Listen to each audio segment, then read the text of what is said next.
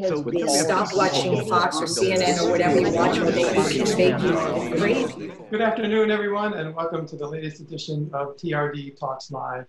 I'm Eric Ankers, Senior Managing Editor at The Real Deal. I'm happy to be joined today by Mark Bosswick, Managing Partner at Berdon LLP, and Elliot Levine, Managing Member at Levine and Seltzer LLP, two of the top accountants in the New York City area. Welcome to both of you.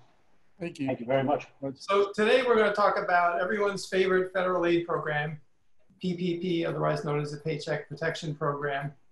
And when I first looked at this, actually my jaw kind of dropped because I looked at these loans and then I realized that they weren't actually loans. They were designed as grants, and this was going to be just one of the most breathtaking transfers of wealth that I had ever witnessed from the federal government to regular Americans through businesses. So I just wondered, as accountants, whether you could you just take me through your individual reactions once you first realized what the scope of this program was and how it was going to work? I guess. Go ahead, Mark. I guess the first thing I'll say is that, you know, and Elliot's echoed these words to me many times. This was not a stimulus program like it's been provided or it's been said. It really is almost another form of unemployment. And what they're using is, in effect, the employers as a mechanism to keep them retained on salary, as opposed to having them fall onto the unemployment ranks and have to be dealt with that way. And the reality is that the system, the rules, the way they put them forth, the time constraints because of the way the virus is extended, and all of the other criteria really do not work. But just the order of magnitude, I mean, the government first announced that they were going to put out $350 billion in this program. They later on added $310 billion. Ultimately, the deadline was June 30th. It's now been extended through August 8th. And there's approximately $150 billion more to go if they can actually get that out in the system. And that's a big if. So, yeah, Elliot, what did you think when you said? I mean, as accountants, I'm sure you like things to be orderly and neat. Well, okay, this was anything but. You know, this was a great attempt by the government to keep people off of unemployment so they could report lower numbers. Really simple. As Mark said, we have had lots of discussions. This is not stimulus. You know, you listen to the people in the restaurant industry who said, thank you for giving me money, but I'm not open yet. I can't, you know, I'm going to give it to people. Yeah, there's the loan forgiveness, which is the whole other area, which, you know, that'll be the next, you know, all the articles will be written about it. But this really didn't help businesses, okay? You had to spend the money. This legislation, in our opinion, was not written by any accountants. There was more uncertainty about it. You know, when it first came out, I had clients calling me up and say, I'm going to file the application tomorrow and I'm going to have the money by Friday. And we're sitting there laughing because when the application came out, and not blaming anyone, they rushed to get $350 billion into the hands of people. But when the legislation came out, the simplest thing, the legislation said, you do all your computation based on trailing 12 months. So everyone said, okay, trailing 12 months, end of March, it's simple to do. And then the SBA's form comes out and says 2019 payroll data. So everyone's looking at it like saying, which one do you use? No one knew. And they handled it correctly. They said, pick whichever one you want. We don't care. That was kind of the fly-by-night. It doesn't matter which one because they didn't care. It wasn't the stimulus program to build up companies. It was, how can we put money into the hands of employers to pay people who aren't working so that we don't have to say they're on unemployment. But the funniest part is when the May payroll numbers come out and the unemployment numbers come out and people are expecting them to go down again, you know, more on unemployment. And they said, look at all the people who got jobs. It was like, well, if you put $350 billion to hire people, I don't know, you might have some thought that people are going to be hired. Well, I guess what you say it didn't help businesses. There were some that were able to stay open in essential business lines where they were serving customers. But what you're saying is there were a lot who were getting the money, passing along to workers, but not actually open. But if you were open and getting revenue in, you didn't need the PPP. If your business was operating and you were doing business as normal, you didn't need the PPP. Right, and the program made no distinction between the ones that were still getting business, like, you know, mail order companies, for instance, and those who were hurting.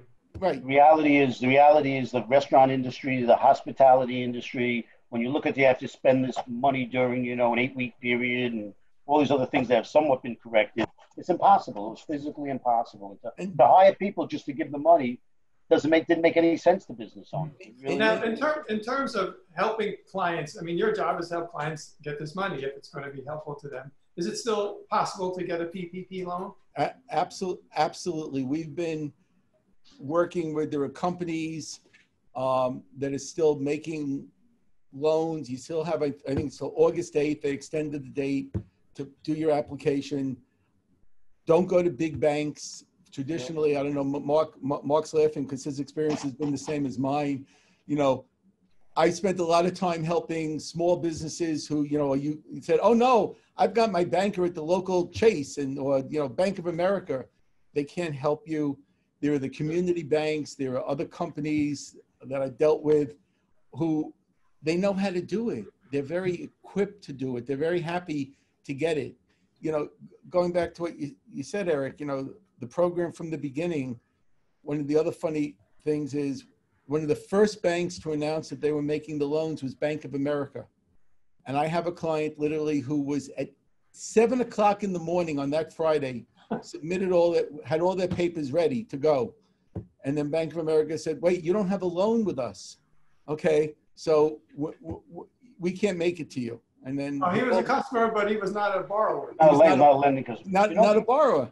And you know, the problem also with the loan program that people didn't understand, all the problems, the original legislation said the PPP loan was going to be a loan at 4% interest.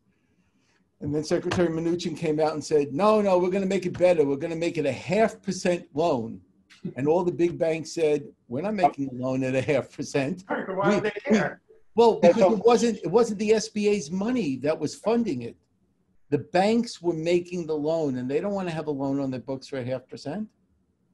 Yeah, that was part of the misconception. It really is the bank's money that's getting lent in the first instance. And what happened is when they went from 4% to a 0.5%, they ultimately came back to 1% to get other people involved. But the banks that were SBA lenders that were in this business and were geared up to do it, that was fine.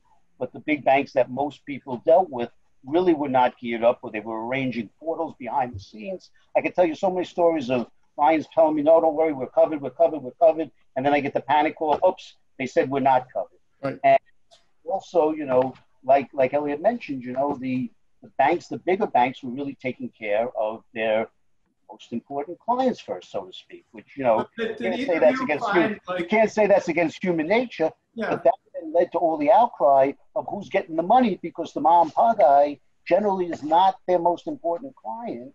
So the people that needed the money the most, arguably, were not being able to get access to it. So did either of you find sort of obscure lenders that were able to make these loans happen faster than you would?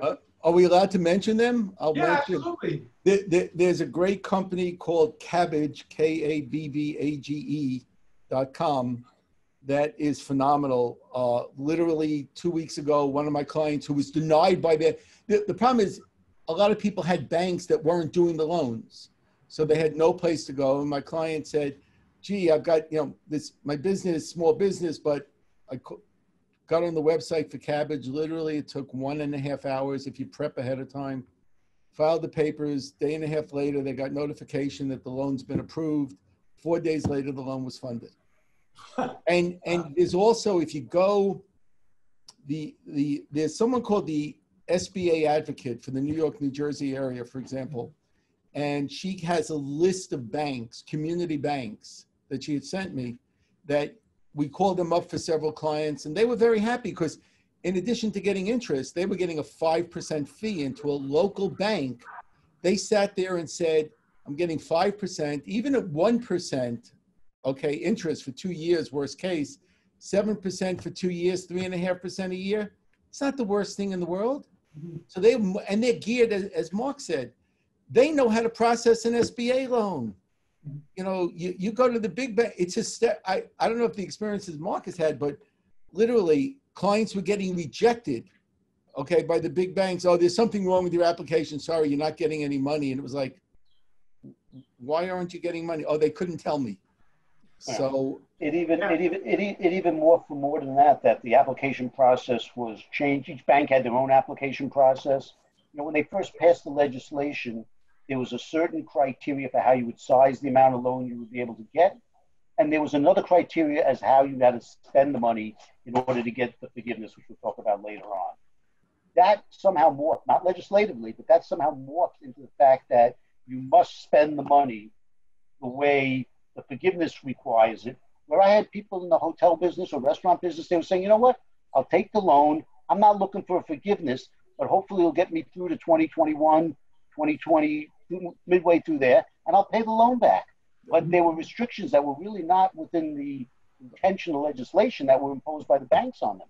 Yeah. So Eric, it goes to your opening comment that you thought of it as a gift. I had many situations, just as Mark said, where I said to the client, don't spend it. In other words, don't have it forgiven. Worst case scenario, you have a 2-year loan paying 1% interest. Mm-hmm. That's not the worst place to be. And now so you followed through what our government has tried to do. And I use the word try because I think they did. So then they came out with the Flexibility Act and they said, you know what, we're going to change all the rules we told you about. We're changing them. So what did they change? First, they told you have to spend 10 weeks payroll in 8 weeks, which in a way was probably the only good thing for the real estate industry, because one of the things they allowed you to spend the money on to, quote, be forgiven was rent. And mortgage payments. So that was great. Except then they come out with the Flexibility Act and they say, you don't have to spend it in 8 weeks. You can spend it in 24 weeks. All right, there goes the real estate industry. Sorry, guys. You're not getting it. They gave it back to them a little bit on the other end, because the initial criteria was 75% had to be spent for employees, right, and 25% had to be paid for rent, utilities. And they now, because they knew that wasn't realistic either, because they weren't getting the employees back quick enough. So they went to 60-40 on that. Right. The problem is you now have 24 weeks to spend the 60%. So the answer is real estate's not getting any of that money. It was a great idea. And I said this to you, Eric, when we were prepping for this. I said, I just wish they would have gotten accountants involved, okay, in drafting it. They could have made it so much simpler. Well, let me ask you this. If there were accountants involved, do you think you would have made it a little bit harder to game this system? Because I would imagine it's possible to game the system. That is, to take advantage of it in ways that are legal. But well, there's been, from the very beginning, there was this certification that had to be done. And before we get there, the one other challenging thing, Elliot, I think I've wrestled with a lot is you would wake up every morning and the rules were changed. No matter what they said, independent contractors count, independent contractors don't count. Partners count, partners don't count. Medical counts in the 100, medical doesn't. Profit sharing counts. It was great. I mean, and you're trying to give people advice who are obviously very stressed out because their livelihood, their business is going down, and you're trying to help them. As far as gaming the systems, it said at the very beginning that all these applications were subject to the Freedom of Information Act, and there were certifications. And at the beginning, people were very kind of liberal about that interpretation and looking at it. And then a couple of things hit the news about certain people getting loans that maybe shouldn't deserve it. They then started putting out pronouncements that if you're a public company and you have access to capital, you should not be looking for this money. Let's be clear. Real estate entities per se are not eligible for these loans. A real estate management company could be, but a real estate ownership company is not subject to these rules. And I've had plenty of people that say, I have cash in my business, we're well funded, I'm not necessarily going to take it. But what I do need to do is I need to figure out how to get this money to my tenants so that they can figure out how to pay their rent. And that really is a more meaningful thing as far as relating to the real estate industry sometimes. So, Eric, you said if accountants were involved, one of my pet peeves, surprisingly, as Mark was just talking, there was a certification, I'll call it the moral compass, that you had to sign a piece of paper that said, I've been affected by COVID, I need the money. Great. Okay, that's when Shake Shack, came out and said, well, maybe I didn't need the money, and Harvard said, Harvard didn't need it. Harvard, maybe The I Lakers, didn't the need Lakers it. didn't need it, maybe. So great, but they had the moral, and there was a penalty. If you lied and you really didn't need it, you signed this under penalties of perjury. There were penalties. Great. Before that, the government announces that anyone who got a loan over $2 million, they're going to audit you. That might take place in 2031. Who knows when they'll audit you, but leave that aside. Then they come out and they say, I think it was in the Flexibility Act, they say, okay, here's what we're doing. If you borrowed less than $2 million, we're not questioning that you needed it. We think that if you only needed less than 2 million, you must have really had no other sources of capital. So automatically your certification is good.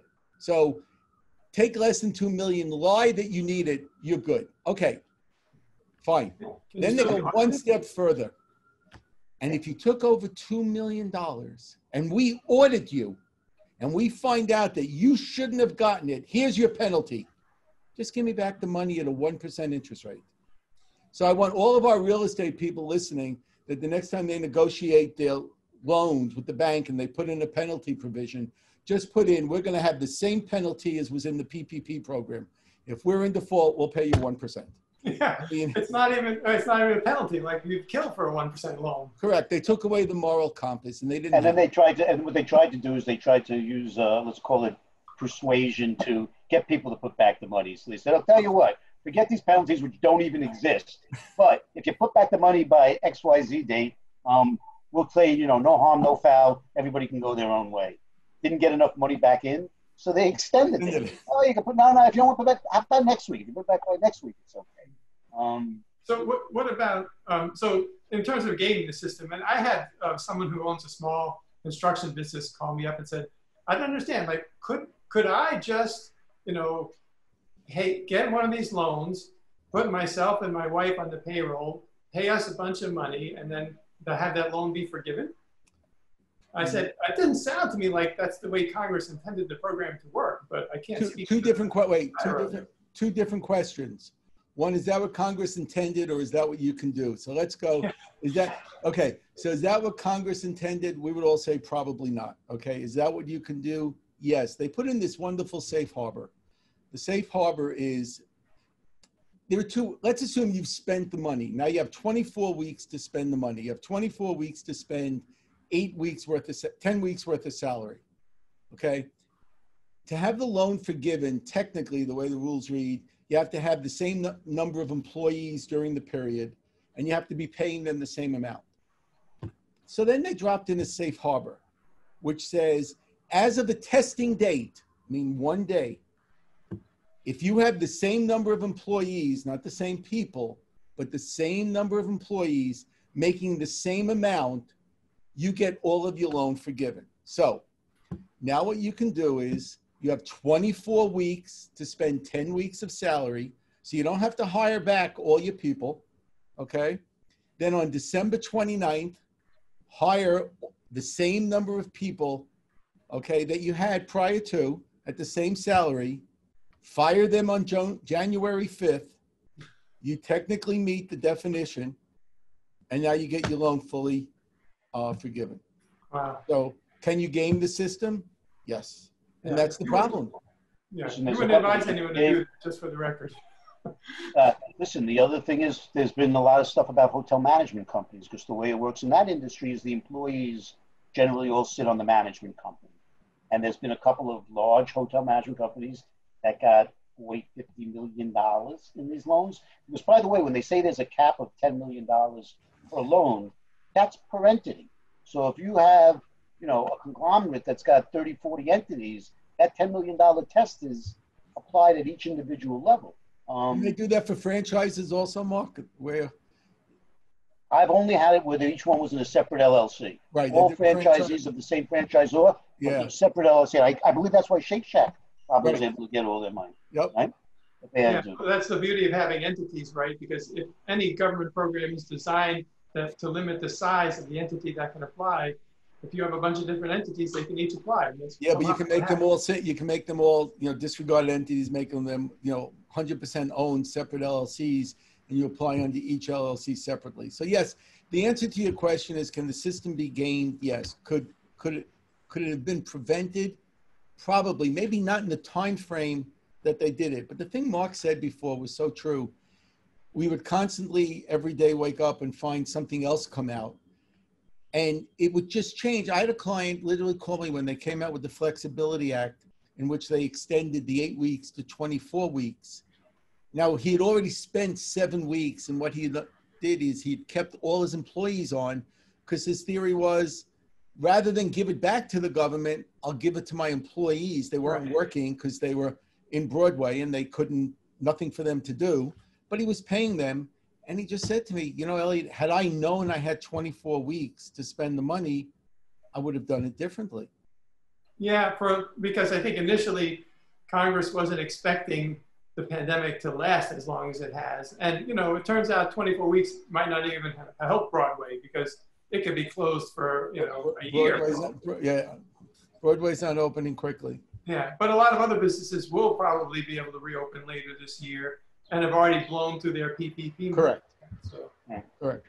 Yeah. So the other, I guess one of the other, you know, the biggest kind of unspoken about change, or is not spoken about as much, is all of a sudden the government comes in. Not the government. When they passed the legislation, they specifically put in there that the forgiveness of the PPP loan does not constitute taxable income.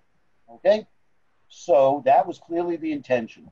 What happens on May 1st, the IRS issues a notice, and the notice says, okay, we can't change the fact that the income is not going to be taxable. But what we can do is say that any items of expenses that otherwise would have been deductible that you spend this money on are now no longer deductible. And I don't really believe that a lot of people fully have digested or understand that little nuance, but that is a major difference of whether or not the government can get back, in effect, 35, 40%, apply a tax rate to that of the money they gave out in one way, shape, or form or not. Well, does that create a problem when it comes time to filing your tax returns? And now you have to identify which expenses were deductible and which were not? Well, they define it. I mean, it's sort of defined, but the answer is it going to be done correctly? Absolutely not. Not. Okay. Absolutely not. Why not? Because it's not as easy as you think. I'll tell you the real reason. I don't think 50% of the people who have gotten PPP loans understand that provision of that notice. Okay. It got a lot of play in the papers. The senators all came out, and this is the concern.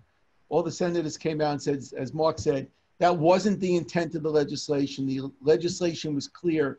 This might have been the only benefit for owners. Okay. And the notice came out, but the interesting part is they could have changed it in a second. The Treasury Secretary could have called up the Commissioner of the IRS and said, pull the notice. That's not what I intended when I did this. Nothing's happened. You don't even hear it anymore. It wasn't in the Flexibility Act. Okay, they could have put it anywhere if they intended to change it. So sitting here, having done this for several years, you come to the realization they're not changing it. It might have been a sidebar attempt. It's a way to reduce the actual cost of the PPP program.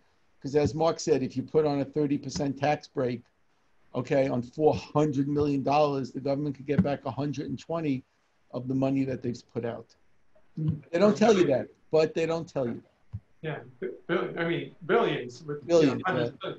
So now every time a law passes, there's an agency that has to write a regulation to implement the law.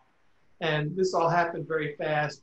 I mean, I would imagine there were a lot of contradictions between the legislation itself and the guidance that was issued by agencies as far as how to implement it. A lot of this has fallen back on the SBA to issue guidance and the rules that were maybe applicable to an SBA, because an SBA loan was a very different creature at the time it was given. It was given as incentive for somebody to start up a new business or things like that.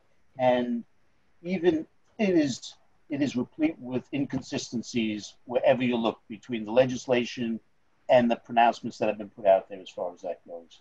So, and the full-time equivalence. What is a full-time? Elliot mentioned that if you have a reduction in headcount, then there could be a proportionate reduction in your forgiveness of indebtedness. Okay, what is a full-time equivalent? What does that mean? I mean, we've gleaned things from footnotes in various SBA pronouncements about what they say a full-time equivalent is, but I don't believe there's anything actually been put out there as it relates to so many of these terms that should have been defined somewhere.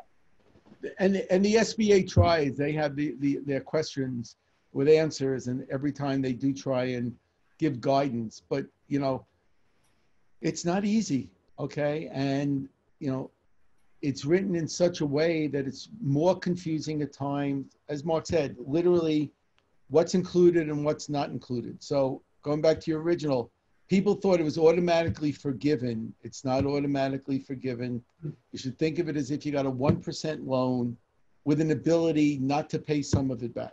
Right. That's the better way. Well, you know, I have to say, like, you said the worst case scenario is you get a 1% loan, but that can be bad if you have no revenue for a long period of time, because paying back a loan when you go months without any revenue, you're going to be in a hole. So well, now they've extended it. So here was another fun one. In the Flexibility Act, Now it's 5 years. in the Flexibility Act, they said for any loans made after the date of the Flexibility Act, which I think was June 6th or June 5th, it's now a 5-year loan, not a 2-year loan. But if you already got the money, you can ask your bank if they'll make it 5 years. yeah, what, you call and ask nicely? Right, yeah, like, hey, do you mind carrying a loan on your books for 5 years at 1%? I'm sure all the banks are just saying, hey, great deal for us, wonderful.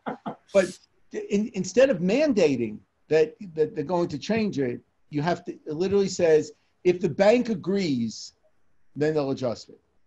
Yeah, I'm not holding my breath for any banks to agree to that. Well, what the banks really want, just so you understand, is the banks want the loan forgiveness, because this is a bank loan, and the banks don't want these loans on their books, not a 1% loan. And the only way it gets taken off of their books, okay, is if there's the loan forgiveness. Because then what happens, then the Fed funds the loan, okay, and takes it off the books of the bank. Yeah, So now, by the way, what happens if the loan is not forgiven and then eventually the borrower goes out of business? SBA, Well, it is federally guaranteed. yeah, SBA takes care of it. So the banks will get The repayment. bank is protected from that, but until then, they're carrying a 1% loan on their books, which they're not real happy about, which is what causes half the problems. Yeah. So And they didn't even tell you, but there was a whole, in my belief, there was a whole political thing going on behind the scenes between the bank, the Treasury, and the SBA, because there was such thin margins on this debt, as Elliot mentioned. Nobody wanted to commit capital. People were not in that business of doing that, yet they're getting a mass outcry from all of their clients saying, hey, you got to help us with this. You got to help us with this. And that's why, you know, they first said, we'll help everybody. And very quickly, the big ones, and I won't mention their names, but you know their names, like I said, they said, listen, you got to be a customer. Then they even went as far to say, it's not good enough you're a customer. You have to be a lending customer.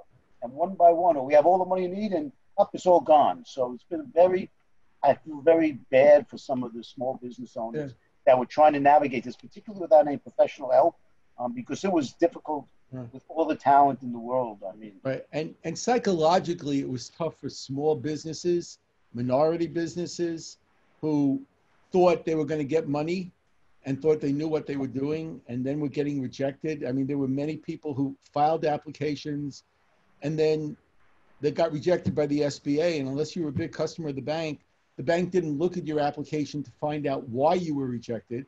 They just turned around and said, sorry, your loan was rejected. So is it a good program? It's better than what was there beforehand, because there was nothing there beforehand. there's nothing. Okay. There's nothing.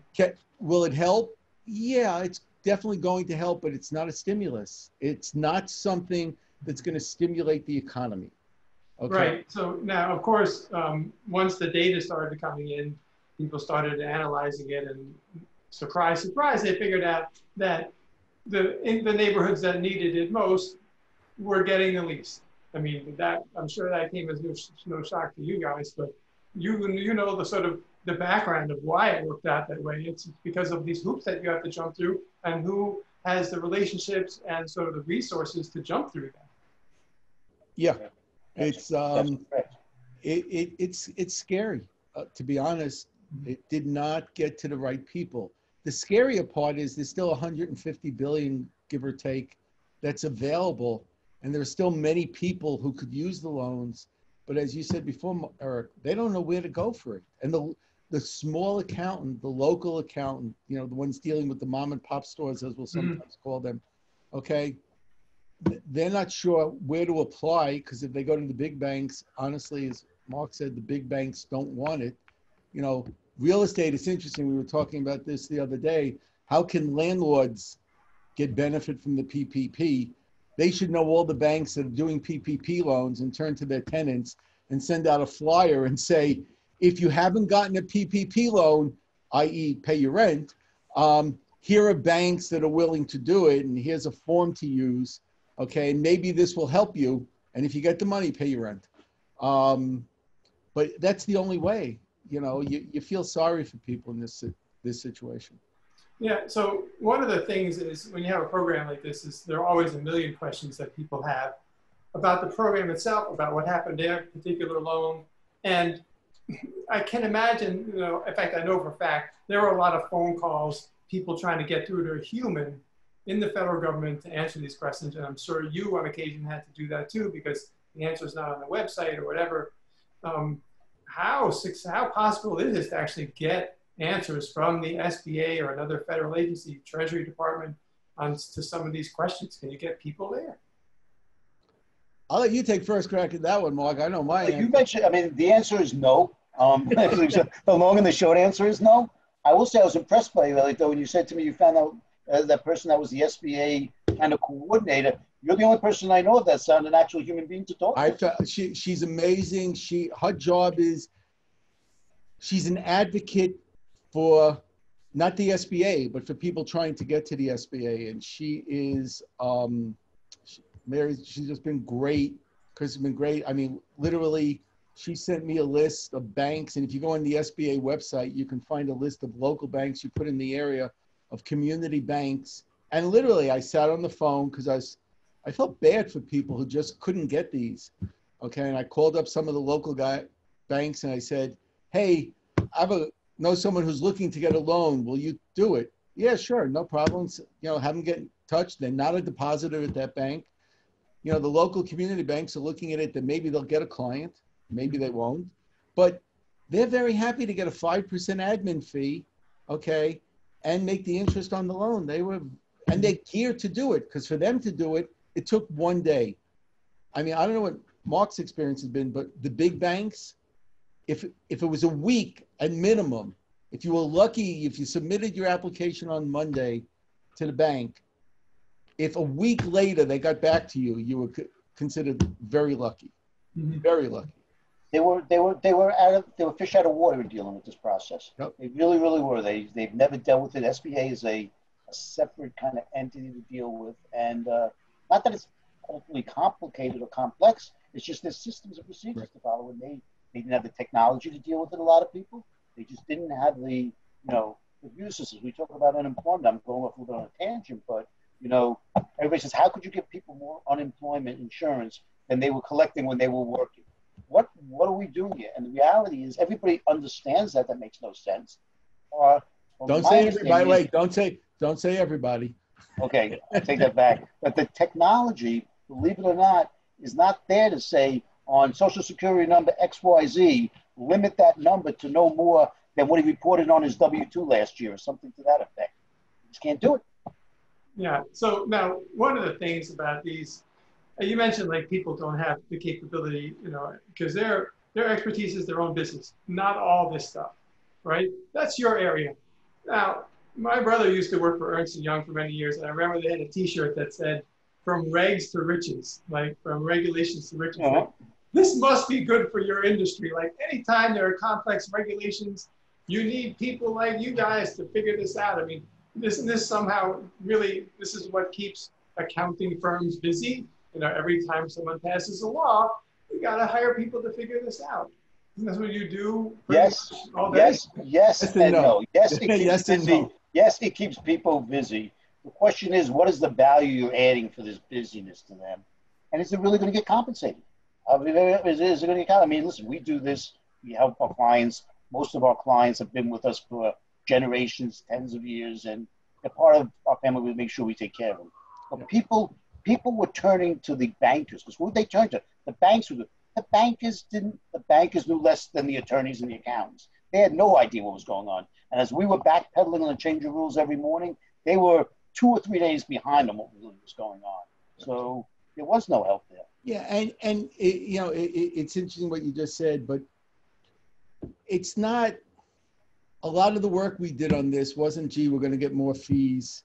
It was more, we were trying to help clients out, okay? It's different than when the government passes, like when they passed the tax legislation in 2017, and then we're sitting there figuring out all the ways to deal with how we can deal with the new legislation, okay, and how we can help clients benefit from, gee, what do we do with state and local taxes? What do we do here? Different scenario. A good example would be when they passed the tangible cap regs that on the real estate industry a few years ago, and it gave much bigger breadth and deductibility and things like that. That you can demonstrate. I'm going to spend some time. I'm going to go back over a few years. I'm going to figure it out. I'm going to save everybody money. Right. The biggest area here, from if you want to call it a value-added perspective, will be trying to figure out how much of a loan forgiveness a client will get. Mm-hmm. Okay. Well, that's key that you asked that, because actually one of our viewers just chatted me a question. Do either of you have clients that have submitted a forgiveness application, and what has the process been like? I haven't that's actually submitted. I have people that are getting very close. The 8-week period has just really, the first thing was the 8-week period. It's really just come to an end. Mm-hmm. I mean, the question is whether you want to advise a client to be the first one through the door or not, quite frankly. There's other craziness going on out there. And it's really interesting if you talk about the uncertainty. So they changed it to 24 weeks. You now have 24 weeks to spend it. And one of the questions you have is how many employees you have at the end of the 24 weeks for your measurement of forgiveness. So the question people ask is, well, what happens if I spent it all in 12 weeks? Do I do all my measurements at the end of 12 weeks? Or since I'm now in the 24-week period, do I have to wait the 24 weeks? And we give them the answer, great question. And one of these days they're going to come out with a great answer. Not yet. You don't know. I mean, we've been like all the firms, we're all preparing the spreadsheets to try and figure out, and we have clients trying to monitor it. But it's interesting because the forgiveness is done at the bank level, okay? And I'm sure the banks are cringing right now because they don't get any extra money for the forgiveness. But the way it goes is you have to present documentation, you have to give proof, and you have to give it to your bank. And then your bank has to sit with it. And I think they have to do some sort of at least minimalist test, okay, before they say, gee, you've met the forgiveness level. So you're going to make sure you got all your ducks lined up before you submit anything. Well, you have, like, what do you have? You have 10 months after you've got, what's the period now? Isn't it 10 months? But it's what I tell people is you take the money, any PPP money you got, number one, you should have put it in a segregated bank account and just leave it there.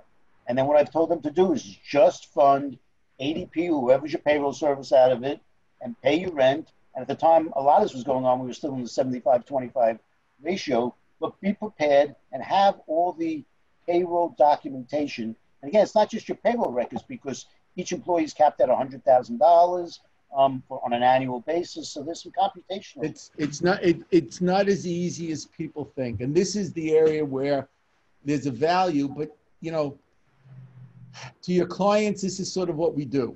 Okay. We try and help them get through the trouble time. Like I said, I spend a lot of time with people who aren't clients where I get phone calls, gee, can you help a friend out? That's what we do also. Mm-hmm. But I have a couple more questions. And one of it I can actually answer myself, which is, wouldn't banks be incentivized to hand out forgiveness as the loans would be refunded by the SBA?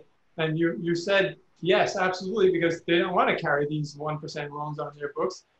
Get the loan forgiven, move on, back to your regular business. Another person, as long as they do the bare minimal, that they can't be criticized by Correct. The SBA or the government. That's all they're looking to do. Right, because the last thing they want to do is get stuck with the loan.